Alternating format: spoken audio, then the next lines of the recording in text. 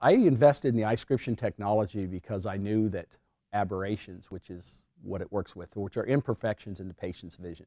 30 years ago, hard to believe it was 30 years ago, I was in optometry school and they taught me about aberrations. And when they got done, they said, by the way, there's nothing you can do about them. Yeah, patients will complain about them and you're just going to have to pat them on the hand and say, well, yeah, that's just something you're going to have to live with.